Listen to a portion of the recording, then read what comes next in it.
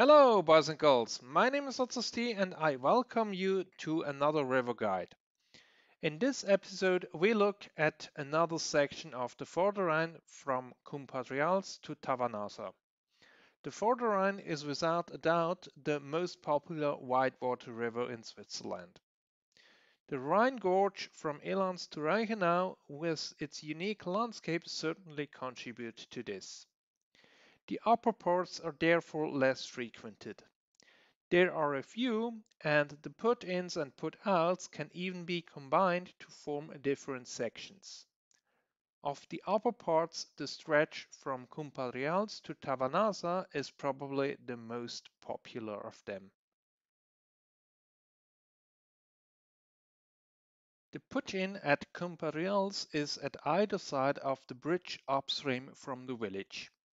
The section above holds the most difficult cataract below Disentis, and I keep that for a different guide. But you can take a peek at another video I did of this section which includes that part. Cumpadrials lies at the western upper end of a basin of the municipality Sumvitsk. From the main road above the valley floor it appears relatively flat. On the water, you will however soon find out that this is not the case, as there are many small cataracts that guide you down.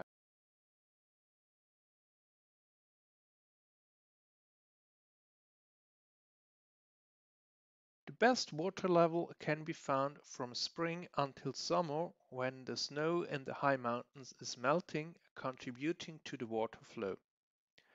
At the dam in Tavanasa, you can see how much water flows into the reservoir. This value cannot be accessed through the internet. Therefore, you have to rely on the measuring point down in Elans. I find dividing that value by 2 gives you about the flow you have in Tavanasa. For this trip, we had 16 cubic meters per second, which is quite low.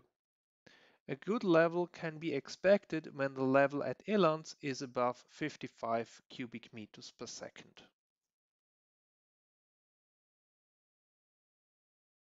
As the river is not too wide at most places, you should be aware of trees in the flow, especially in early spring or after a high water period.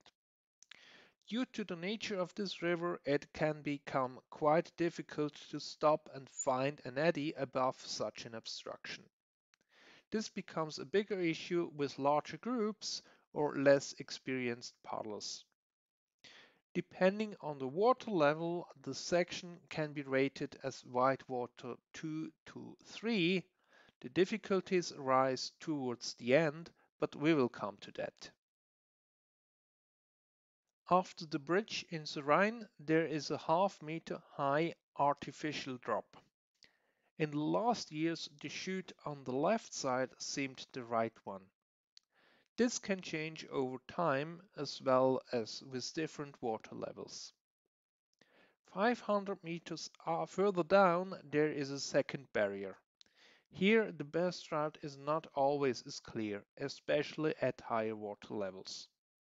Now we have the gravel delta from the Samvitsker Rhine. The creek is poured up above its last gorge and its water will eventually end up in the Hinterrhein. Therefore, the inflow of water you get from the right is nowhere near the amount these massive gravel beds might suggest. From here on, the riverbed is wider and difficulties until Trun are low. Still, there are a few sections for your eye or can become a sportive challenge. The camping ground in Trun is the base camp of the yearly event Truner Week. From here, every summer, daily tours are organized on the near and sometimes not so near rivers and creeks. The camping ground is also a good location for less experienced paddlers to disembark in case they want to avoid the more difficult parts below. Some years ago, the impassable weir here has been removed. The only downside of this is that the exact exit point here in Trun Trun can be difficult to find. It is below the gravel bank on the long straight stretch on the left side when the power wires cross the river again. From here, the difficulties rise again with first highlight the cataract under the road bridge. The first part requires the navigation around huge boulders. We usually tend to hold to the right side. Higher water levels may open more options here. Directly under the bridge, the boulders become smaller, but the gradient is just as steep as with many hidden rocks and holes. Only after the next right turn, after a total length of about 500 meters, the gradient reduces. Next 2 kilometers are easier again, comparable with the first few of this section, albeit with more water down here. The grey concrete wall on the road up ahead marks the start of the last cataract after the river turns left again. Depending on the water level and the experience, this can be a fun section allowing eddy hopping to figure out which passage to take next. This section changes from time to time, and one year the right side might be favored and the next one the left side. The cataract ends in the backwater of the dam of Tavanasa. This is a pumped storage hydropower station which releases its water only down in inlands. The power hunger of our society necessitates such obstruction, which sadly seldomly leave enough overflow for the following section.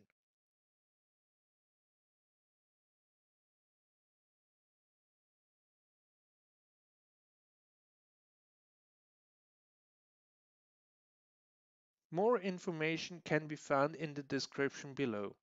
If you found this guide helpful, please consider leaving a like, and if you don't want to miss the next video, hit the subscribe button. Until then, goodbye!